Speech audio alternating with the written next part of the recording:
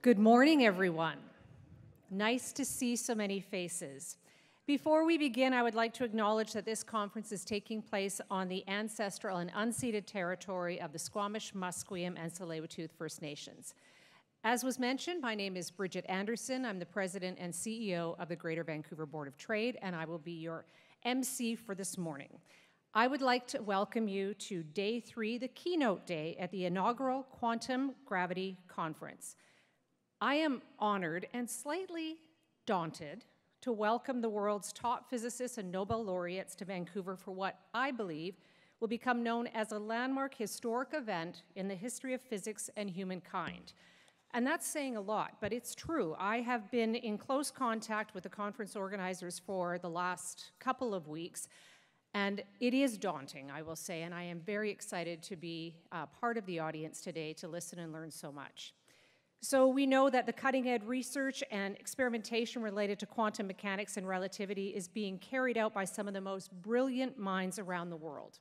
And the impact of their work will affect us all, whether it's a company, a city, a nation, or every one of us in this room. Our daily lives, our success, our future, and our survival depends on our ability to harness the power and potential of technology.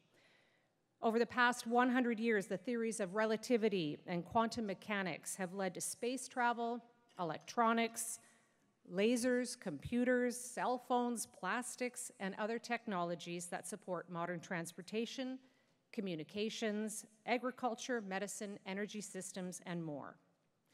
While each theory has led to countless scientific breakthroughs, in many cases they are incompatible and seemingly contradictory.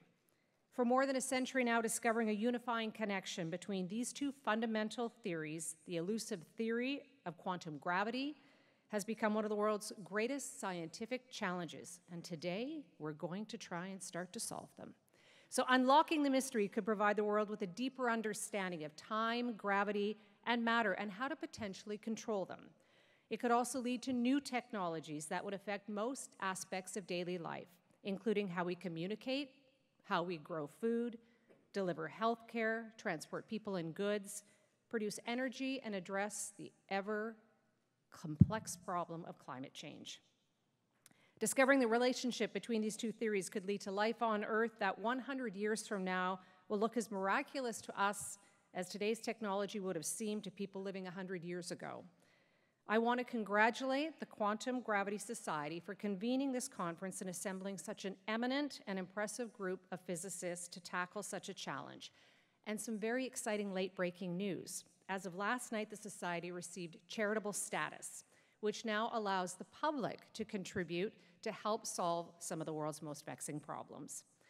So in the world of business, this is where I come from, just as in daily life, we are all stronger and more effective when we work together. The power of collaboration is just as important in the science world, and this week's conference marks a new era in collaboration between a truly international group of scientific experts.